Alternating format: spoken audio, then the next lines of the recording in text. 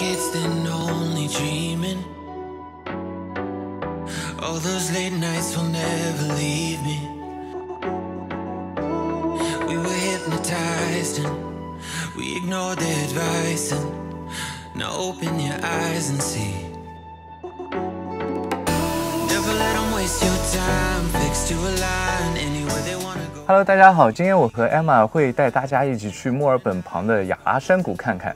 那我先介绍一下雅拉山谷，它是墨尔本所在的维多利亚州的第一个葡萄种植区，也是全澳最好的葡萄酒园区之一，有着180多年的种植历史。今天我们会和大家一起去雅拉山谷最古老的葡萄酒庄园伊联庄园去吃午餐和品酒，然后也会在酒庄旁的5星级城堡式酒店，也是同样有着180多年历史的雅拉格林雅联酒店住宿一晚。在影片的最后，我会分享在酒庄品酒、吃午餐以及在5星级酒店住宿的花费，所以记得一定要看到最后哟。那就让我们一起看看最古老的酒庄和5星级城堡究竟怎么样吧。OK，let's go。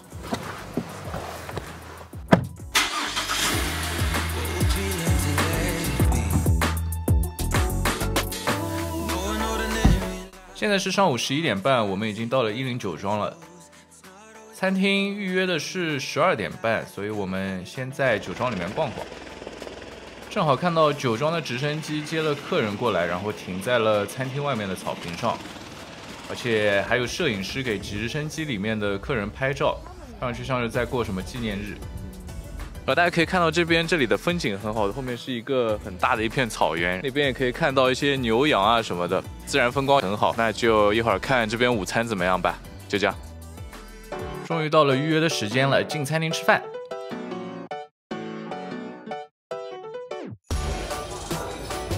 先喝口水，看看菜单，准备点餐。先点了杯红酒。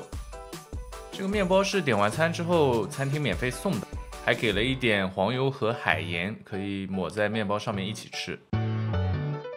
我和 Emma 都点了3道菜，能从菜单的前菜、主菜和甜品里面各选一道。Emma 点的前菜是帝王鱼配辣酱、撇菜和松珍，口感非常清爽。我的是炖猪肉加发酵苹果，还有鼠尾草奶油，炖得很烂的猪肉配上奶油，口感非常好。吃完前菜喝口酒，看看窗外的风景。其实坐在室外的话风景会更好，但是天气太热，而且苍蝇也特别多。Emma 的主菜袋鼠肉配洋姜、咸芝士和西洋菜，袋鼠肉煎得刚刚好，一口咬下去鲜嫩多汁。我牛排点的是3分熟，切开以后里面还是桃红色的，但是外面却煎得脆脆的，入口一咬，牛肉就像融化在嘴里一样，非常非常好吃。最后是甜点 ，Emma 点的是加发蛋糕配焦糖和杏仁，蛋糕没有太甜，配上酥脆的焦糖，口感正好。我点的是芝士、水煮梨和斯佩尔顿面包，里面芝士有2种味道，水煮梨不是太甜，面包脆脆的也很好吃。大家可以看到里面其实还有很多葡萄和果仁。现在已经和 Emma 在酒庄吃完午饭了，因为疫情的原因，很久没有吃到这么好吃的午饭了，这次吃的非常的开心。吃完午饭，终于到了酒店可以 check in 的时间了。我们慢慢的把车开到了旁边酒店的停车场，这就是我们要住的酒店。从停车场下来就可以看到一大片草原和很多的牛羊们。由于疫情不能直接办理入住，在进门前需要和前台打个电话。Hello, this is Ron speaking. I would like to check in.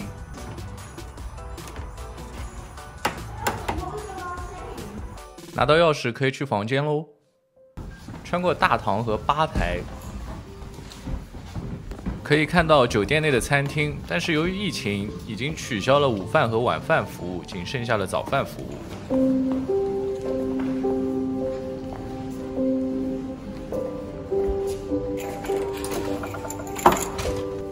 走过餐厅，走上楼梯，终于看到了我们的房间。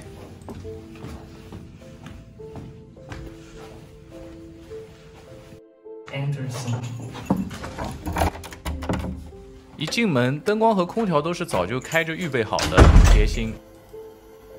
先看看卫生间吧，洗护用品提供的都是一个澳洲的本土品牌。再看一下这边浴室有些什么？这边有泡的茶、咖啡，然后烧水壶、杯子、电吹风，然后这边是一些浴帽，也不知道是什么，这个擦鞋的，还有针线。这边就是房间，没有我想象中的宽敞奢华，但是该有的软硬件还算齐全。这是隐私小猫，放到门口就不会有工作人员打扰。图我们看看里面有点什么。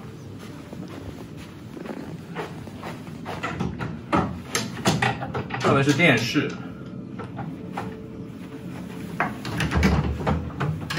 下面是个小的冰箱，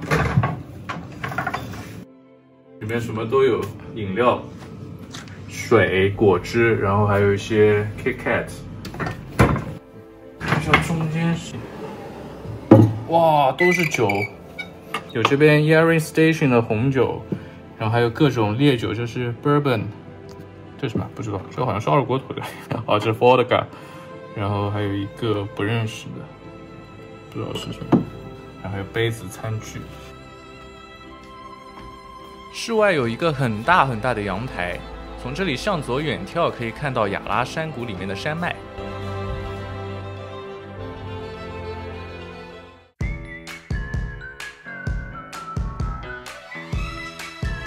小天，你在看什么？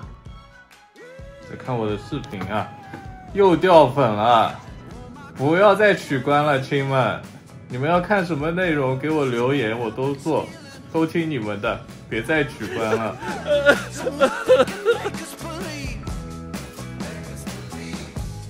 在酒店休息了一会儿，我们就出发去了雅拉山谷里面非常有名的一个巧克力工厂。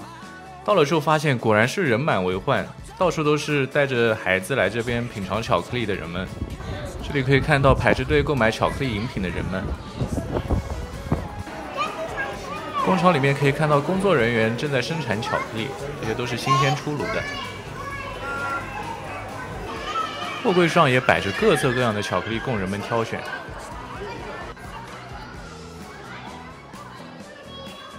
巧克力工厂占地非常大，除了工厂本身，它好像还是一片农场。因为我们还看到了许多动物，有猪啊、马啊、羊啊、羊驼等等等等。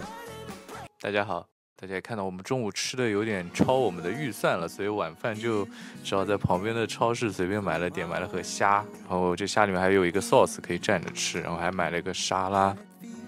当然酒是不能少的，我和 Emma 一人点了一个，我点了一个啤酒，然后 Emma 点了一个鸡尾酒，就是绿色的。然后里面它可以看到苹果是切成了一个 Christmas star 在那个中间，还是蛮有节日气氛的。那大概就是这样，我们就准备吃晚饭。吃完饭趁着人少，多拍点酒庄里面的景色给你们看。现在是晚上8点多钟，太阳快下山了，那游客们也都回家了，然后这边饭店也关门了，工作人员都下班了。带大家看一下这个没有人的 Yarra Station 是什么样子。那这里就是中午我吃饭的地方，大家如果看到的话，中午的时候人还是蛮多的，基本上坐了有一大半全都是坐满了客人。我们接着往前走，这边就是中午停直升机的地方，现在直升机也开走了，就又恢复到了一开始的样子。8点多钟是这边太阳下山的时间，虽然被树林有点挡住了，但是隐隐约约还是能够看到夕阳的余光照过来，还是非常漂亮。特别奇妙就是你在这边看到夕阳的同时，在这边却能够看到月亮已经在天上挂着了。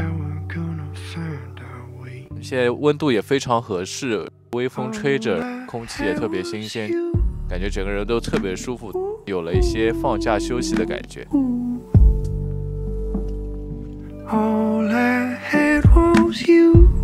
这里就是上午我们就来过的天台，上午到的时候还是能够看到有挺多游客在这边，但是现在的话就完全没有人，只有我和 Emma 在这边。夕阳的余晖把这边山这里照的都特别漂亮，就感觉是一个为你定制的私人景色。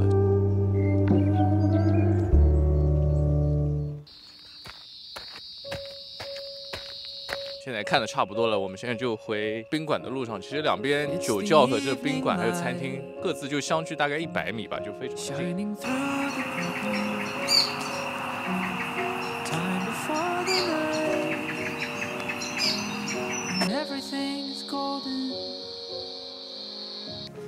You're sitting on the chair, wrapped inside a bedsheet, playing with your hair, watching people on the high street. If I wish myself a superpower, I would make this moment last for hours. If I had my will, time would just stand still, wait for me until I find some magic film to take a photograph.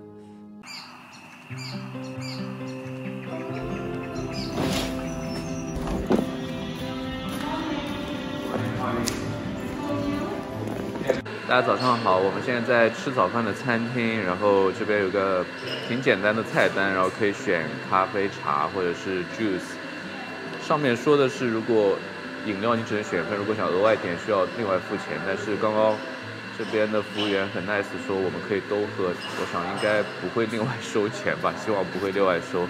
然后我们还点了个咖啡，一会儿我们应该还会点一个早餐，然后都是一些比较简单的早餐，有华夫饼，然后有鸡蛋培根，然后还有一些三文鱼啊什么的，都是一些比较简单、比较澳式的早餐。餐厅里面吃早饭的人不多，然后我和 Emma 每人都点了一份鸡蛋培根加面包，虽然分量不算很大，但是味道确实不错。我们现在走到了那个 Yarra Station 品酒的地方，在这边品酒，然后可能也会买一点这边的红酒带走吧。我们来的比较早，所以酒窖里面还没有什么游客。我们能够看到酒窖里面摆满了雅羚酒庄出品的各式各样的不同年份的葡萄酒。趁着没什么游客，我邀请了酒窖里面的品酒师给我介绍了一些葡萄酒和品酒的相关知识。这一段内容比较长，所以我会单独剪一期视频，感兴趣的小伙伴记得要订阅我的频道，就不会错过了。品完酒，我们就离开了酒庄，来到了雅拉山谷奶场。这里也是到雅拉山谷游玩必来的一个景点。一进门就可以看到一只戴着口罩的奶牛，非常好笑。奶场里面贩卖各种各样的奶制品、厨具和调料，当然你也可以坐下来喝咖啡或者吃东西。这2天的行程基本上到这里就结束了。我和 Emma 在这里也祝大家圣诞快乐、新年快乐，然后也感谢大家这4个月来我们开始做视频来对我们的支持。那我们在明年的视频里再见，拜拜。欢乐的跳出画面吧。我们就在明年的视频里再见，拜拜。